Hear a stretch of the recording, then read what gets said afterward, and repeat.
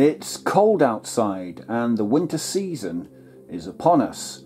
So with that being said, what better time than to take a look at this lovely set of stamps celebrating the current season.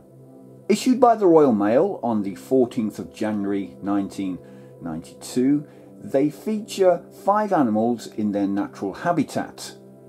We've got 5 different values, and as always we'll start by taking a look at the lowest value first.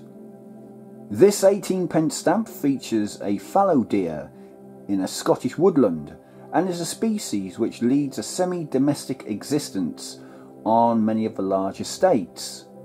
And on each of the stamps we've got the word Wintertime in silver lettering along the bottom. Let me bring it a little closer to the camera to see if you can actually see that. I kind of tilt it and maybe get the light to capture it. Can you see that?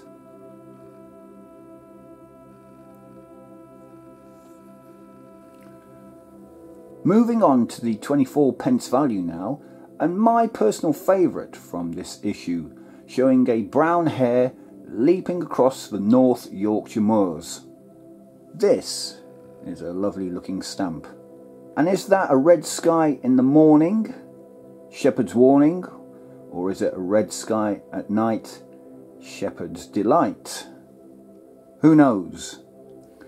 The wily fox appears on the 28p stamp, roaming the fens it seems, and I only recently found out that foxes are sometimes known as Charlie, named after a guy called Charles Fox, who was a very keen fox hunter in the late 1700s. And fox hunting is something I don't condone, so don't do it. The red-winged thrush is one creature which prefers a mild winter, as snow and frost prevents it from feeding on insects, worms and snails, which are its staple diet. If it fails to beat the blizzards by flying before it, it resorts to a diet of berries, as depicted on this 33p stamp. And those berries do look particularly frozen. So I don't know how nutritious that little meal's going to be for this little fella.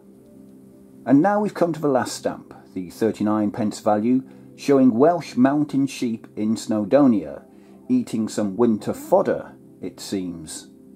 And even these sheep, with their thick, shaggy coats and inherent hardiness, have to be brought down from the exposed rocky mountainsides during winter.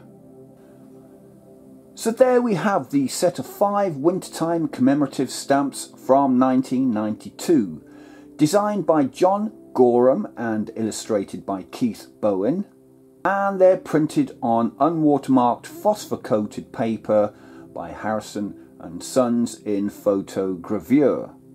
They also come in presentation packs, first aid covers and PHQ cards. If you like this particular issue, well, you can expect it to set you back about £2, so it's not going to break the bank, but it is a lovely set of stamps. Okay, let's wrap this one up here. If you've enjoyed this video, then please do me a favour, subscribe to the channel, as it's totally free, costs you nothing. Give it a big thumbs up, and until the next one, bye for now.